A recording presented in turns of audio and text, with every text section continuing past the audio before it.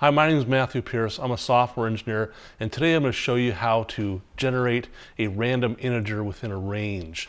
We're going to be using the rand function, which is part of C++'s standard lib. And if you go to this website right here, there's just a wonderful set of references, reference information on all sorts of stuff, C++, and it has the random number generation function. It's got a reference and document section there too. So I'm using Visual Studio 2010, and what I've done is I've written a small program to demonstrate how this works. As you can see here, I got my standard headers in there. So nothing special here. I got my pre-compiled headers, so it's got the standard lib already included in there. And then in my main function, I've got a floor, ceiling, and a range integer. Now the floor is going to be the smallest number for your range. The ceiling is going to be the highest number, and your range is the range of numbers that go within that range.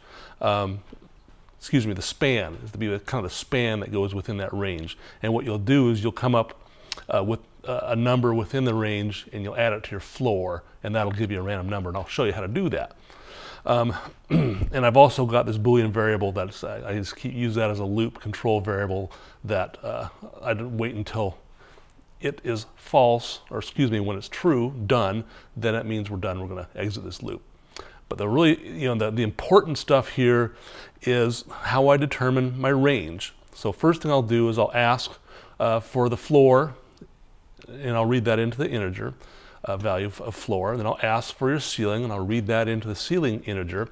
And then I'll compute what the range is by going ceiling minus floor and then adding one. And that's because your ceiling minus floor is really going to give you a range that's one less than the whole span you're looking for. So if you had a range between, you wanted to have a random number between 1 and 2 inclusive, then 2 minus 1 only gives you 1. And so you'd only be getting one number. So 2 minus 1 plus 1, that gives you the full range that you'll need.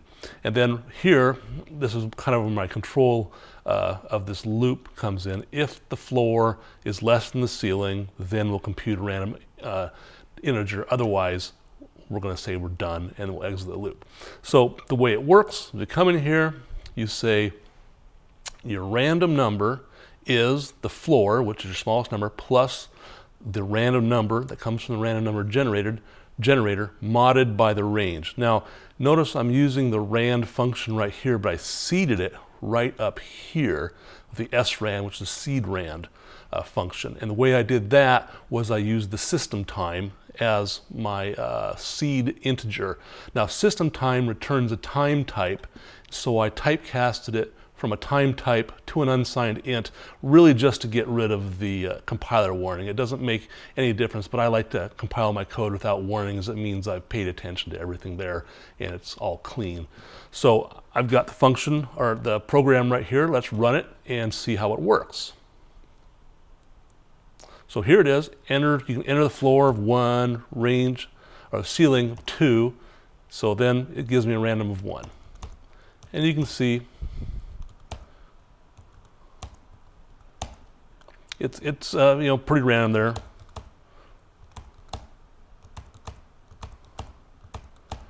And this is not unusual to be getting the same number over and over in a narrow range like that. But as you can see, I'm getting random numbers